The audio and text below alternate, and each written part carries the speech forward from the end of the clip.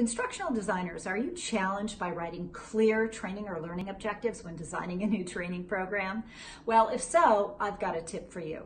Here at Langevin, we teach a very simple, user-friendly formula for writing objectives. It consists of 3 simple components: the task, condition, and standard. Now, when I say a task, I mean quite simply what it is the learners actually do when they're back on the job, or what it is you're training them to do. It answers the question, what?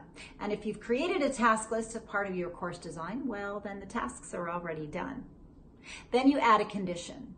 And a condition is whatever the employees need to complete the task, whether it be ingredients for a recipe, some machinery, some tools, time, human resources, whatever it is they need to complete the task.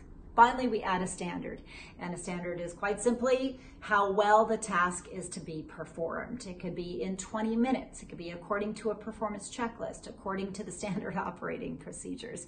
If you've written a task analysis as part of your course design, well, then you know what the standard is because you've already identified the how-to steps, which become the standard for the organization.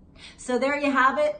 3 simple components that yield a very clear and performance-based objective.